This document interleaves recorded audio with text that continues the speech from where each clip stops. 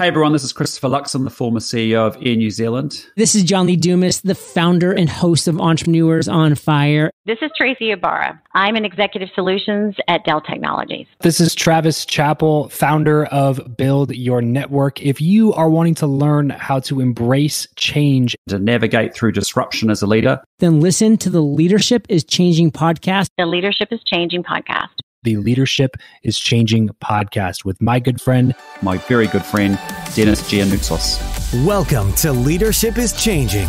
Each week, we and our guests provide information and insights through exploring leading change. This is taking your leadership to another level by finding the balance between executive excellence and personal well-being through stories that inspire real change. It's time to adapt in our fast-moving world when leadership is changing with your host, Denis Giannoutsos. Hey, welcome to the show, Leadership is Changing. What we as leaders know to be true is that change is constant. Leaders everywhere confront similar obstacles because people are people, but everywhere you go, leaders are overwhelmed, disrupted, and under pressure. They run from email to email, meeting to meeting. Many leaders are not changing quick enough, which means they run the risk of becoming irrelevant and being left behind.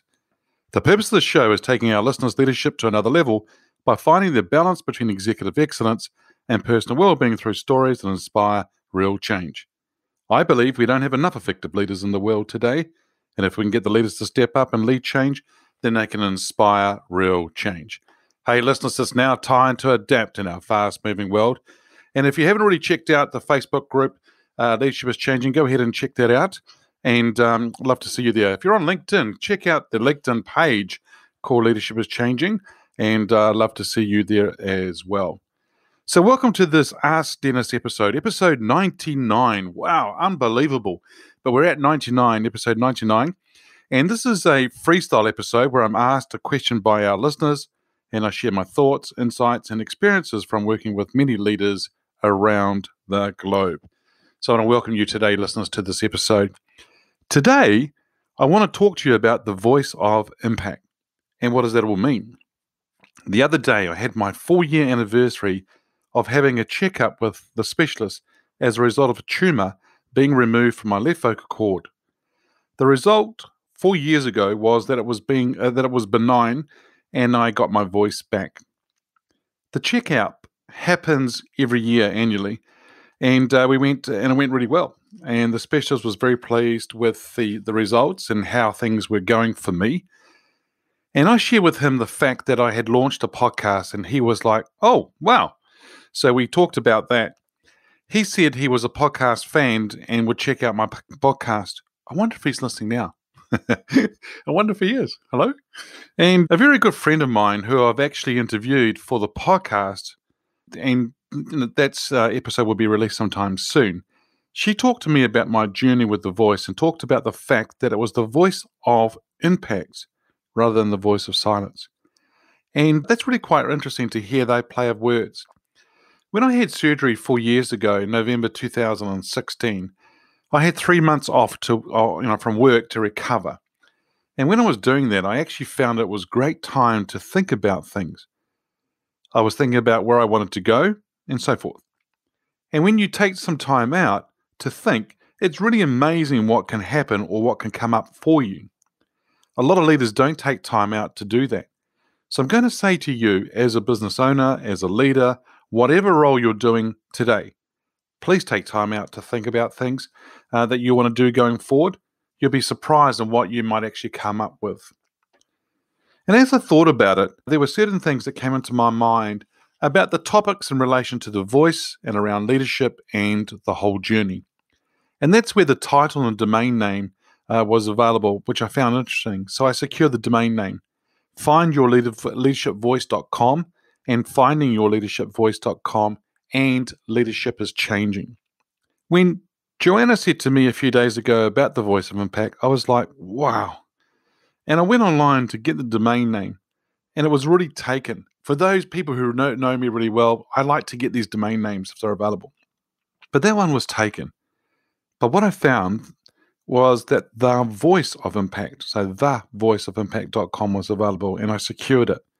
And I think it's actually quite a strong title. It has a lot in it, just in that title itself. As I think about the voice journey and the understanding of what it was a scary time, and it was an unfamiliar territory, and it was the unknown that was really scary for me. And a lot of people don't like going to the doctors, in particular men don't like going to the doctors, and they don't like going to doctors, and they're not very good at doing that at all. We all need to go to the doctor on a regular basis and make sure that we're looking after ourselves. The Leadership is Changing podcast is not just about executive excellence, as I said in my introduction, but it's also about personal well-being.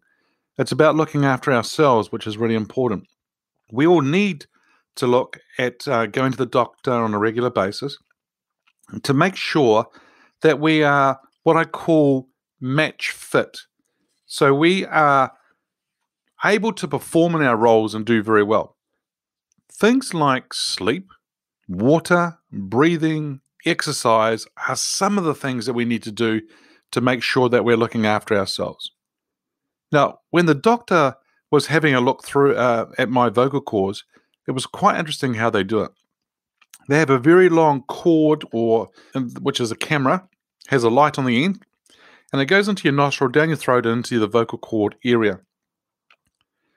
What I didn't know was when I first started this journey many years ago of the vocal cord side of things, what I learned was that the vocal cords close 160 times per second, which is really amazing. I thought, really? And so when they actually slowed down the recording on the TV of the camera down looking at my vocal cords, you could see the vocal cords closing slowly and how quickly it did it. It was just beautiful and brilliant to watch it happen. We could see that the vocal cords were quite strong. And then after all these years, in other words, 4 years have gone by since the removal of the tumor, the voice has got stronger and stronger. And the reason why I launched the podcast was to get the voice out to be heard, but also to help other voices be heard. In other words, my guests, getting their voices heard as well with people around the world. Then helping the leaders, in other words, the listeners, develop their skills so that they can, during times of change, have a voice of impact and have it heard by their employees, their organizations, their customers, and their stakeholders. The specialist and I, we celebrated the 4 years that had gone by. And you see, when somebody has a tumor, doesn't matter what it is, removed, the specialists tend to do a lot of checks on a regular basis in the first year. And then they go to like once a year checkups right up to 5 years. So I've got one more annual checkup to do, which will be year 5. And at the end of the day, team, we need to get to the doctor. We need to make sure that we're looking after ourselves all the time. Also, we need to have our voices heard. I think of a lot of leaders are hiding behind change, and they're hiding behind all sorts of things, and their voices are not being heard. Some of the voices are weak. Some of them lack confidence. In fact, some of their voices are non-existent. And if I can put that in a way, when I say non-existent, what do we mean by that? Well, it could have various sort of directions or different pathways, if I can put it that way as well. By not saying something, that can be very loud. Because you think about a situation whereby you may be in a meeting room or so forth and somebody's being bullied. If other leaders don't step up and say something, then that's very loud in where they are standing with things. If you whisper, like gossip, the impact can be large and loud. What's really important here for us all is to make sure what we say, what we do, the actions we take, understanding that it has impact. How and what we say has massive impact. The voice of impact is really interesting, and it's a really important topic to talk about. The important thing here is that what can you do with your voice, and where can you go with your voice? This week is really the 4th week in the brand new year, and it's amazing how the 4th week is almost as well underway. And before we know it, we'll be at the end of the year again, and we'll be talking about how the year went, and we'll be talking about what the new goals are for the new year coming ahead. It's going to move really fast. So the question for you listeners is this. In fact, there's a few questions. How do you want your voice to be heard this year? What impact do you want your voice to have this year?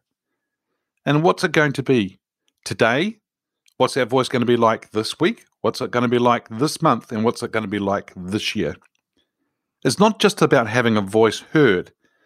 And, I'm talking about more from a sound perspective. But it's also about what can you do in an article or in a social media post.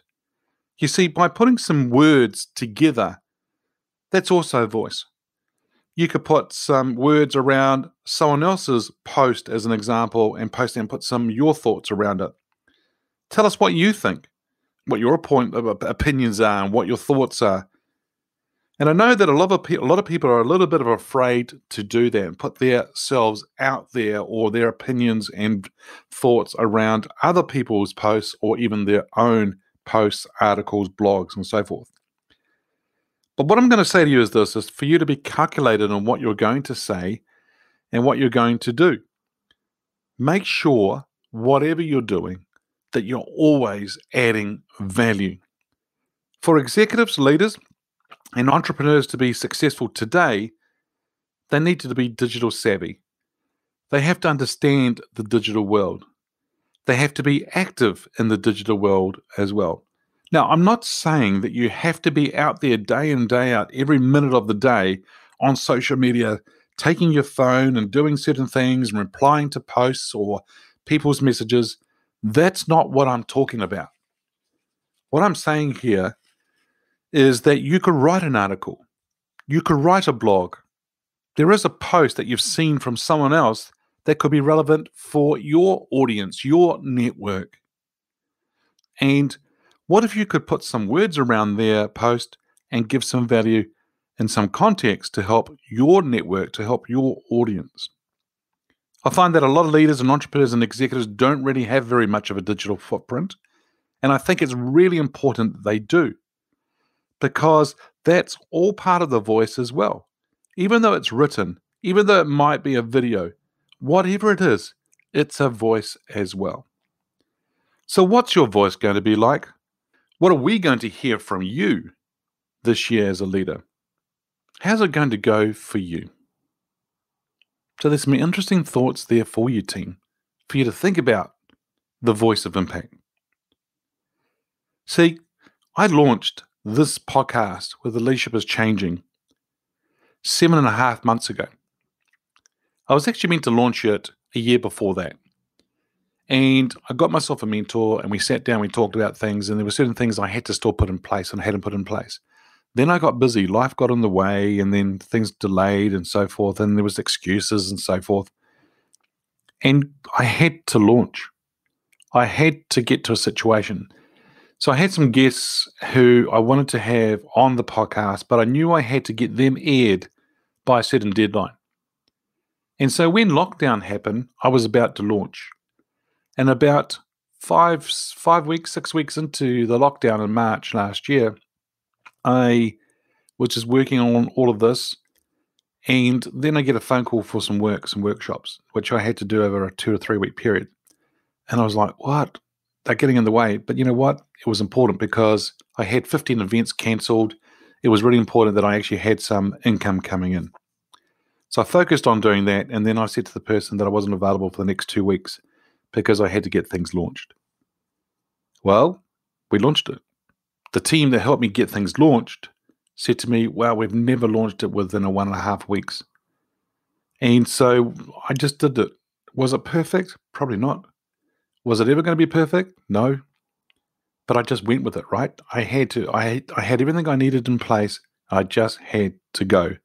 It was nerve-wracking. It was an experience whereby it was the unfamiliar territory for me. It was brand new. It was chaotic. It was something I didn't even know about properly. And so I gave it a go. This is episode 99. Episode 100 is going to come out this week. And so when we launched this, it charted up very well up in the areas in the first few days, with the likes of people like Gary V, So he was number 10 and I was number 11 overall. And in the business that was in the business management category. But overall, he was 140 and I was 141. Pretty cool to be in that area team around with people like that. I decided to do 3 episodes per week. 3. And I was like, okay, I'm going to have to plan and work very hard to make sure I get this done. But then I committed to doing that. And 3 episodes per week for 7.5 months. That's how we've got to these numbers. And there was all sorts of reasons why I did three episodes per week. But it's been a superb journey. The thing about doing whatever you're going to do as a leader in life, for you to have a voice of impact, you have to be disciplined, focused, and consistent. And it's the consistency that helps your audience understand where you're at. I've had wonderful guests on the show that I've interviewed. I've had the privilege to be able to have some time with them. I've had the time with them to interview them, to get to know them more, for their voice to be heard, but for all of us to learn from them as well. And it's been amazing how they've all said yes to contributing to help others succeed. And the guests have come from all walks of life, from around the world, and it's just been a real pleasure to have them on the show. The Ask Denis freestyle episode happens once a week, and this is whereby I actually asked a question by the listeners, or I share my thoughts, insights, and experiences from working with leaders around the globe. And that's gone very well as well. All part of the Leadership is Changing podcast show. Team, thank you so much. We are approaching 10,000 downloads, and we're not too far away from doing that within 7.5 months. It's been a massive learning journey, and I've learned so much from it. I have people now asking me how to start one. I feel like a kid in a candy store. I can't get enough of this podcast. I can't get enough of the topic, but I can't get enough of the whole platform and how it's worked and what's happening here as well. So I'm going to take it to another level. I'm going to take things forward. Episode 100 will come out. Then we'll keep going and we'll keep doing what we're doing. And we want to get out there and get this message of leadership is changing, the voice of impact, getting out there, helping leaders who are overwhelmed, who are going from email to email, meeting to meeting, to help them succeed and go forward. And that can be done through what we've got to offer here on this platform and helping our listeners by interviewing guests and also the Ask Denis episodes.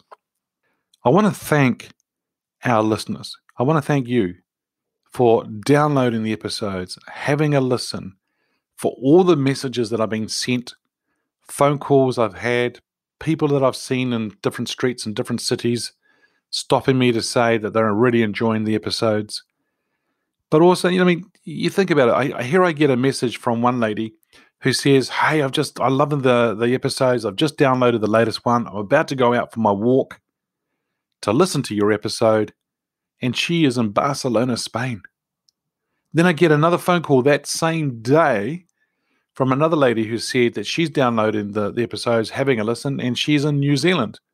Then I get another message the following day from someone else saying that they're really enjoying the episodes and they're in the US. And it's just like, wow. So all these different people are having some impact, and people are resonating with the Leadership is Changing topic. They think it's fantastic. They think it's real hot, and they're learning a lot from it as well.